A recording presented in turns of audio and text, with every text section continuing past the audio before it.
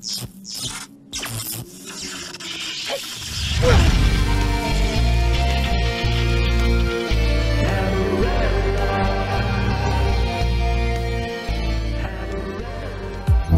us any chance, we'll take it. Read us any rules, we'll break it. We're gonna make our dreams come true. Doing it our way. Nothing's gonna hold us back now. Straight ahead and on the track now. Gonna make our dreams come true. Doing it our way.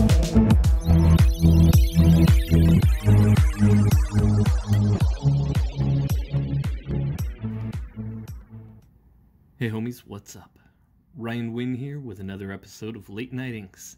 And tonight we have a very special episode. We have Sable as our guest, and this is Sable after Rob and Todd. This is inspired and based on and swiped from Sable's first appearance in New Mutants 87, penciled by Rob Liefeld, and inked by Todd McFarlane. Tonight we are going to be inking this, because this is an ink-along, and if you'd like to ink along, the link is in the description below. We're going to be using our trusty Raphael 8404 size 2. We are using Rapidograph Black India ink. Whew, get it in focus, camera. Come on.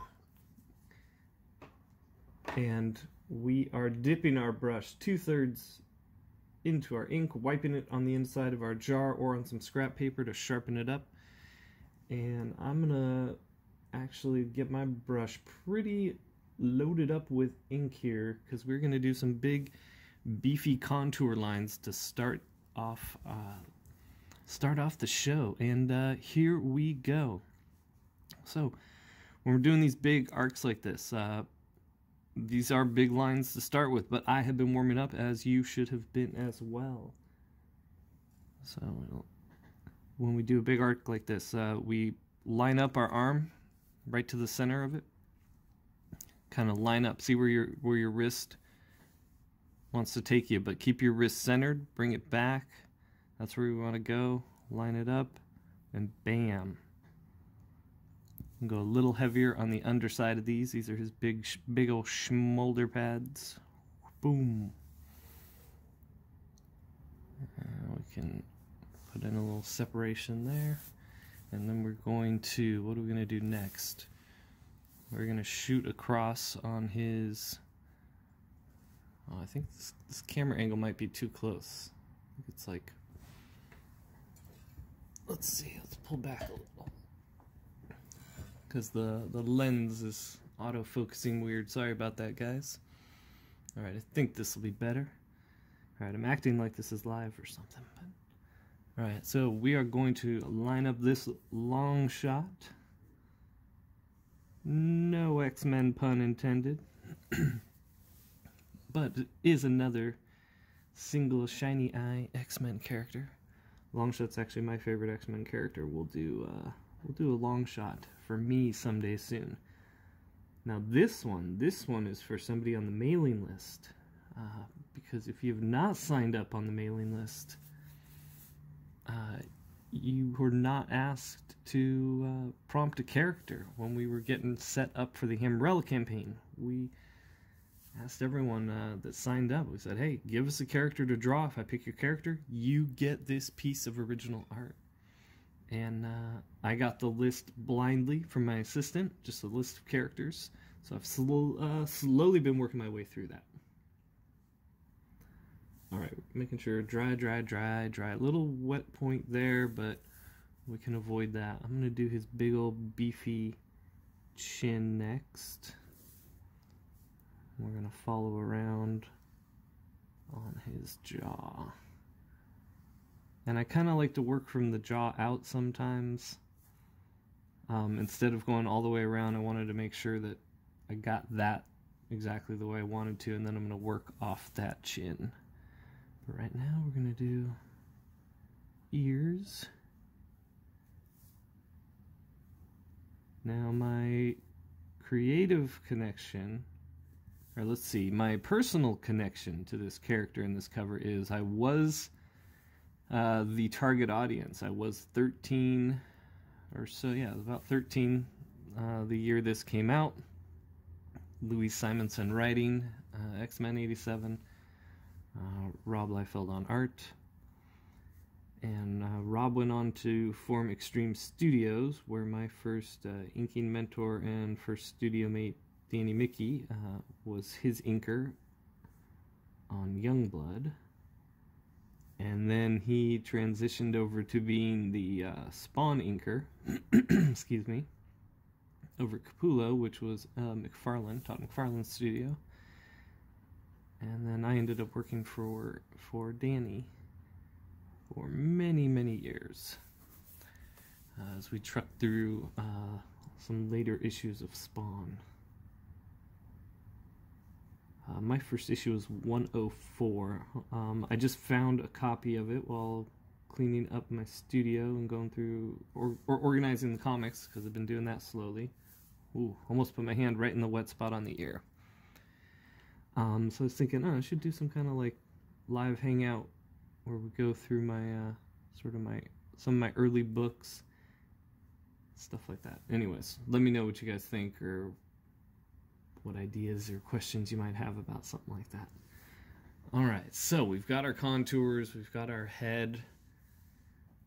Look at that giant chin, those giant shoulders.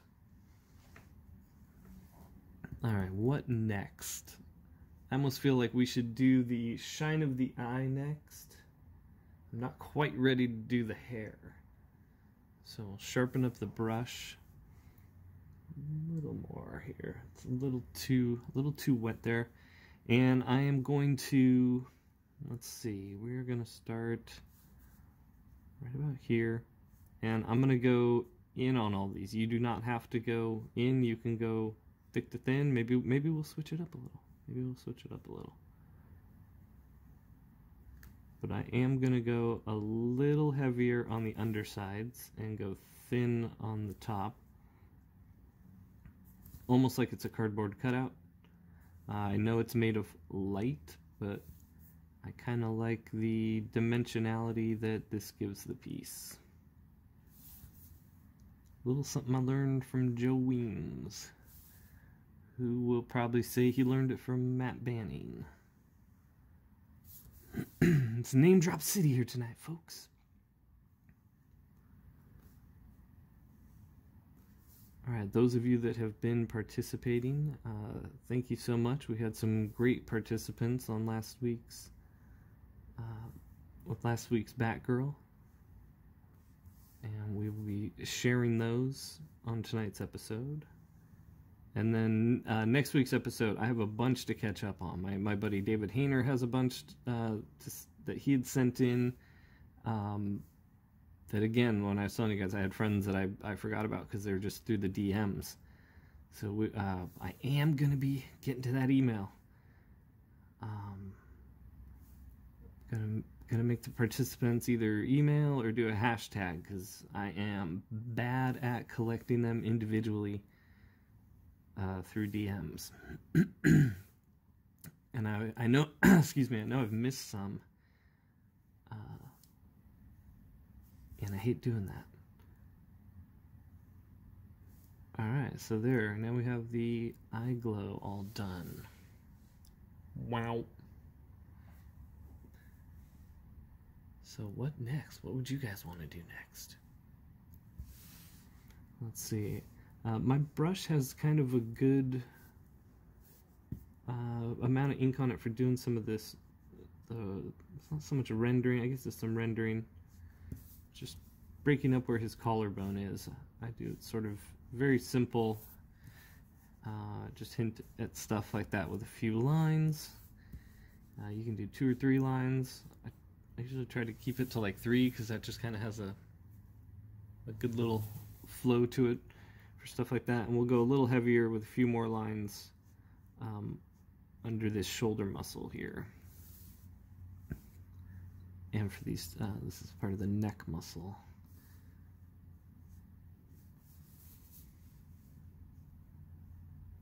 Almost forgot that on the side. There we go. Whew. Messed up right in front of you guys. Yeah, so Cable's a weird character. I had started reading X-Men somewhere around issue 210, I think it was. I believe John Romita Jr. was on the cover of the art. Maybe, I don't know. I don't remember right now. And of course, you guys know I don't do any research for these episodes, even with my own memory. Let's see, we're going to keep working on these down here right now. Get my hand warmed up to go up and do the hair and then the face. So in issue, I think it was 200, 199, 200, something like that. Nate Summers was born, but they didn't have a big plan for him to be Cable or anything like that. And then when they introduced Cable in New Mutants 87, I'm pretty sure at the time, even when it came out, they didn't have plans right away for him to be that person, that character. It just kind of worked out that way. You guys will be able to fill me in on where I'm incorrect there. But again, you don't come here for the facts. You come here for the slick inks, yo. Alright, we're going to do his awesome chin cleft. 3 lines up. Excuse me. And 3 lines over. Just like that. And dry, dry, dry. Everything's drying quick today.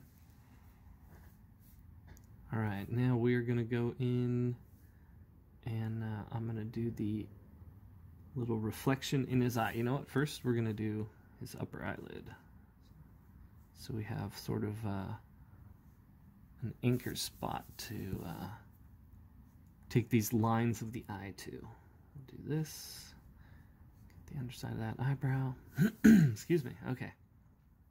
Now, we're just going to do like a little reverse C shape. I'm going to hold the brush upright so I can maintain how much of the brush is touching the paper. And we want very, very little of the brush. We want the sharpest point.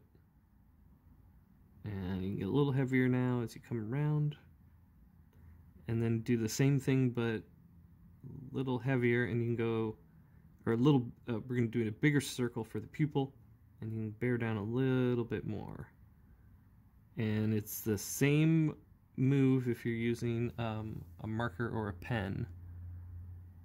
You just won't get the bend, and you don't actually have to worry about the bend. So here we are going to, alright, find our arch for this eye and probably do it in 2 pieces. Like that, and then 3 pieces. There we go. So I wanted to beef up that part.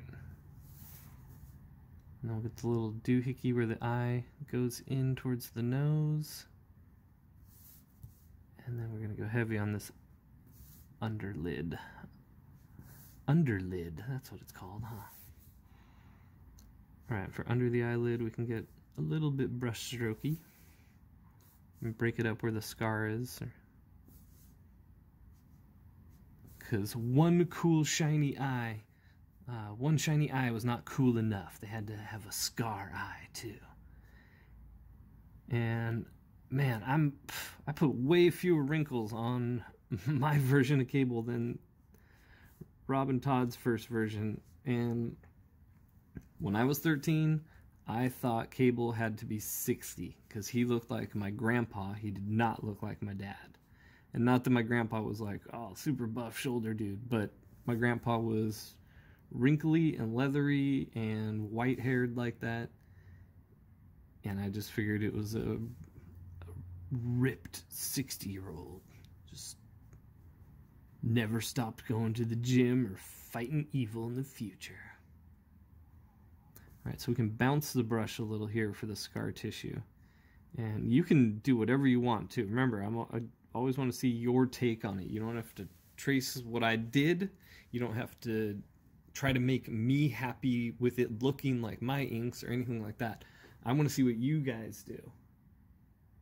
Sun Wukong, the Monkey King. He likes to fight and he likes to sing.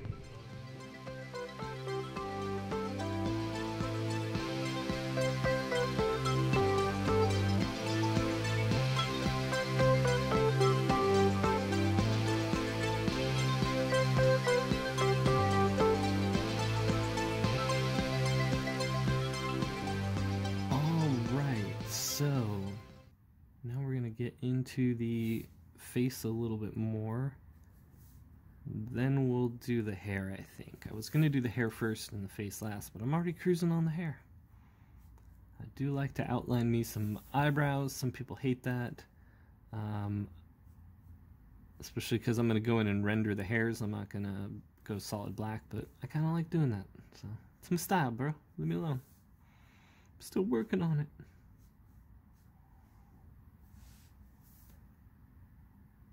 Yeah, I did catch myself almost getting a little Todd-ish with, and Rob-ish with the pencils. I did ink in the image style for many, many years. That's what I was known for. That's what I was best at for a long time. But it was not ever a style I was actually a super big fan of. Those guys, the image guys, kind of lost me after a few issues on their books when the stories were not all that great. So I fell off pretty quick. But then years and years later, it was sort of the inking style. I really liked the inking style. So it was always really funny. I rarely ever tried to draw like any of the people I was inking. That was like a separate thing. The inking was its own challenge, job, kind of, what do you call it? Craft. And drawing and penciling was something different. So I tend to be a much cleaner brush artist, and I don't mean cleaner as in better. I just mean I don't get all nitty gritty and dirty with my work. I did do that a lot when I worked on Spawn. After that, even when I worked on the Darkness, I was pretty clean with my nib work. But yeah, I caught myself a few times because it kind of took me into uncanny valley with the face and stuff. It wasn't looking quite like my work, and it wasn't looking like their work, and I had to do some erasing and some fixing. All right, here you want to do this side first on this little fold. It's in front of these two, so I would do 3 this way and then 2 little things that way, because he's moving his lips that way with his jaw. All right, so always lining up our shot. Yeah, so anyways, I fell off, like, kind of the Jim Lee stuff on X-Men kind of ruined me for X-Men. Getting rid of my favorite character Psylocke and bringing in that whatever version they have now. Never liked that version, so I don't know. I didn't keep up with X-Men after all that stuff. So, but man, Cable's a favorite character of many of my friends. So I'm curious what your favorite Cable stories are. New ones, old ones. I did actually hear that like the current one is something like a clone of the original Cable, something like that. I thought that was kind of weird. Who knows what they got going on over at Marvel? I don't pay attention these days. All right, I almost got into a wet point there. But yeah, do feel free to add shadows or render, however you want to do. If you want to make it look more Todd or Rob, go for it. Use my pencils as the basis. Use those blue lines as just a platform for you to launch something awesome from. And you do not have to do brush strokes the same way I do. Sometimes I throw my lines that curve this way. Sometimes I throw lines that are curved this way. That kind of stuff does kind of just take time to figure out what you're comfortable with. Everybody's different. I mean, I worked with, Joe Weems and I worked in a studio together for years, and I could try mimicking his exact brush stroke, but it may not, I don't know, I wouldn't necessarily always achieve the same line, where if I threw it a little bit differently, I could get the same line, but I had to do it a different way. So, you know, it's kind of tricky. It's inking's a weird physical art form. That's why I always use sports references for things. Like lining up your shot and stuff like that. Like the way I was taught in basketball was you visualize where the ball is going to go, whether you're passing or shooting, and you line it up. Like I was saying when we did these, you line up your shot, so you almost imagine yourself making the shot before you take it, or the pass before you make it. All right, let's do, I forgot about his cool white glowy eye in here. The brush is perfect for that.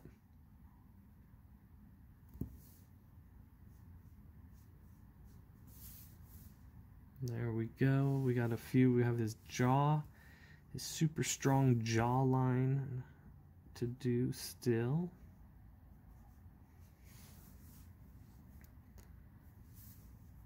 And now here, if you're working digitally or traditionally, you can either break up the lines like this, or you can draw right over those shadow lines and then either cut it out or mask it off, however you want to do it.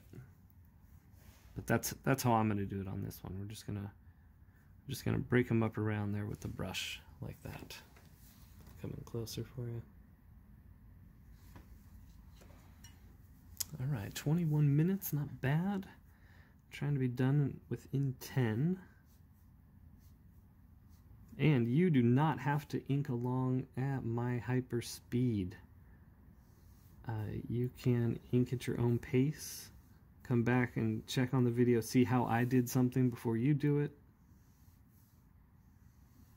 These are coming out a little dry for me, but that's okay. We're gonna roll with it. And we've got a little more rendering in the neck here, where this tendon and the muscle meet the collarbone. We'll go lighter there, and then we've got this cast shadow. And we're gonna go nice and heavy with these brush strokes, or you can go solid black if you want. This is just kind of one of the ways I do it. And we'll lighten up as we go over these neck muscles. And then get a little heavier again to close it out. There we go.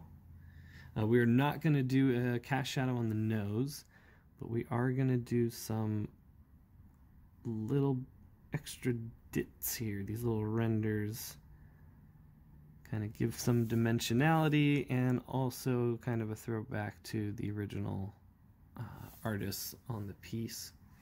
We're going to do the hair. I'm going to do the hair with a marker in a few minutes. And let's see, I'm going to go ahead and do eyebrows now. Now on the eyebrows, I'm going to change direction. I'm going to pull in here with my brush. You can do the same with your pen. You can do it however you want.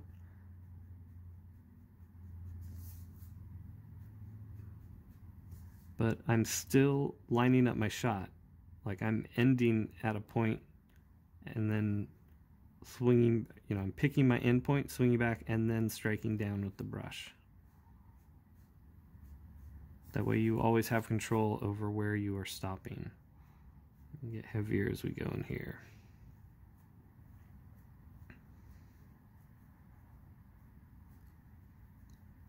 Fill it in a little more. And I'm going to do some wispies this way. Have him get a few long ones out there. It's wild, you know. He's not super well kept. He spends most of his time polishing his robot arm. So then we can fill this one in mostly black, so it creates a little more contrast against the white of the eye shine. And here at the end we'll break it up a little. There we go. All right, now we need that to dry. So I don't want to hit that. Alright, so let's go in and do the hair curls.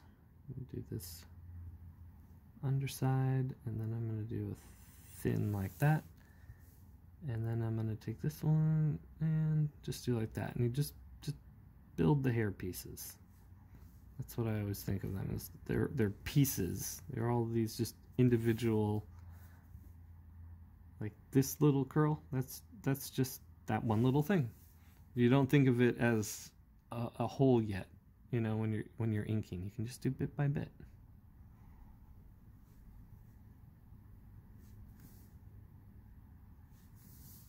And try to make them clean. You don't have to follow mine exactly. Like I always say, just use mine as guidelines.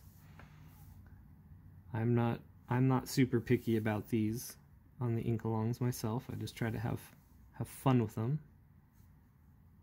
Think of them almost like as a convention sketch. Of course, I'm always trying to,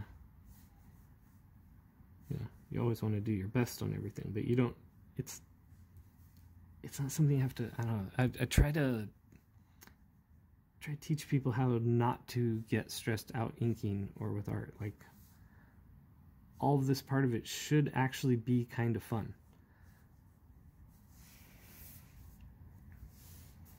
Alright, I'm going to do a little bit of outlining on his forehead here.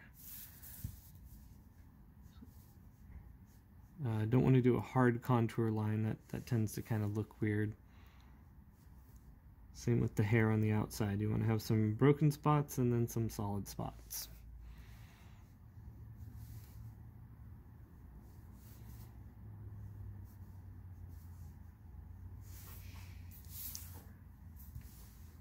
And this is where my work tends to have somewhat of an animation flair to it. I like looking at anime hair and the way they do hair and animation and stuff like that. So I do steal a little bit from that side of things to bring into my comic work. Alright, it's not looking so bad. I'm trying to be done in the next 5 minutes, but also not trying to rush. So from here on out, we're going to do wispy brush lines. And these can be thin to thicks, thick to thins. This is where his hair is black. I'm going to come in and do some different stuff there, as you can see in the pencils. And you can break the outside line with some of these wispy lines. And they can have dull points or sharp points, however you want. Just kind of keep them moving in that hair direction. And it will read as hair. Now this is coming up off his forehead. So we can go heavy on some of the undersides. Kind of give it a little dimension, as always.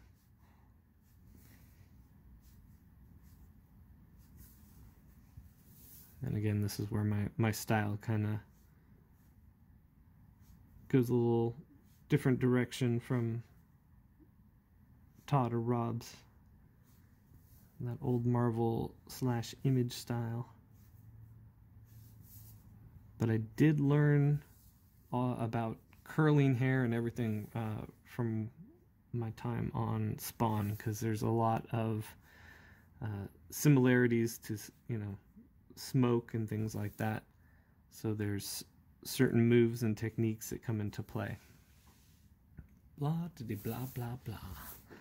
Let's see, let's get these bad boys going. I'm having fun with this one. I say that because I'm coming into towards the end here, and I'm just really getting warmed up on it now. But that's always the case. That used to be the case on single issues too. If a new artist or something, if we were just working on one issue together, by the end of the issue is when I was like, now I feel like I got it. Now I'm ready to start. Okay, we're gonna do the dark spots on his hair, which I'm doing a little bit stylistic, a little bit of the Ryan Wynn touch here. where we do some things that may not be rendering that you would normally use on hair. So again, you do not have to do it that way. You can go solid black or follow the direction of the hair, which is what any normal artist would do, but I don't know, I've been liking doing this kind of stuff this year, last year, whatever.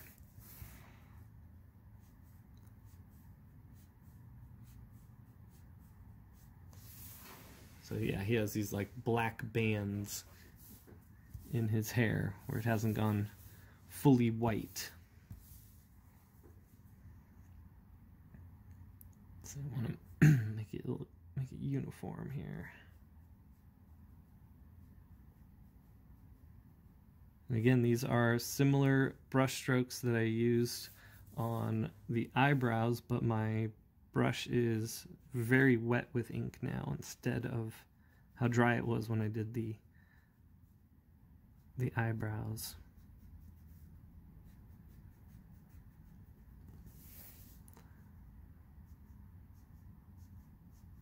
Alright, and then I am going to break out my Zebra Sensations marker that I usually use for the signature. We also use it for, I've done ink-alongs with it, and I really like those kind of pens. Some of you use a similar one from Tombow. I'm going to break that out, not just for the signature, but we are going to do the stubble. Alright, but first let's take a quick look. Alright, I'm pretty happy with that. Take a swig of water for me. Grab our marker. You can grab yours. I gotta put my brush down. Alright. So I usually, even if the penciler hasn't done it, I sort of like to have a rhythm to the hair. And I do like them to be blunt lines. You can wisp them however you want. You can mix it up. But I like there to almost be like a wave pattern, but then you throw, you know, the random one a little longer here or there. And you kind of put the hairs in between each other like that. And then they can also leave the body here a little, and then you can have little ones poking over the back. And we'll do the same with his mighty chest hair. Because you don't want it to be too uniform. Like I am following an arc here, but I'm kind of twisting my hand a little and letting it be a little random in the direction the hairs lie. Now if your style is to have those be cleaner and more uniform, then yeah, go for it. I'd like to see what your take on Cable's chest hair. Show me your Cable chest hair, folks.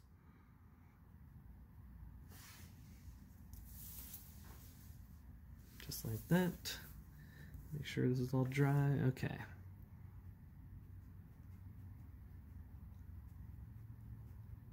So I can't wait to see some of you guys, some of your takes on this, and see how some of you guys do your thing. Oh, that is a little too uniform on that row. Let's fix that here. There we go. There we go. You can either let me know during the live chat while I'm here. I am hanging out in the live chat for the pre-recorded video. That's how these work. So you can always come and comment, question there, or leave a comment in the comments down below, or question, and I will get back to you. But I want to know and hear if there's any Cable books you recommend reading.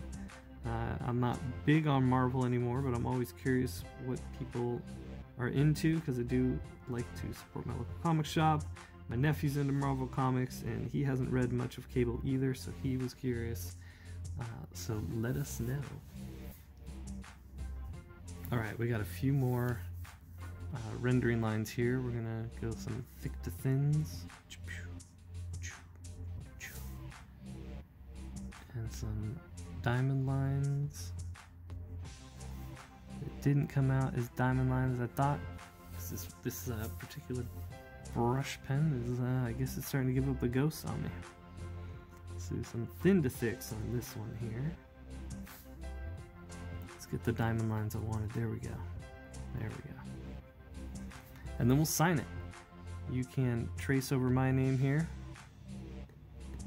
And then we'll add the little, you can do this in your own writing too if you want. After Rob in Todd. And then sign your name here.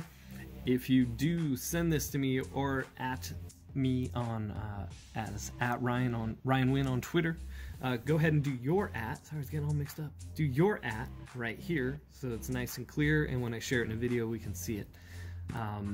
So we'll give this one more pass before I sign off because we went 5 minutes longer than planned. But I think we had some fun. I think we came up with a cool cable image.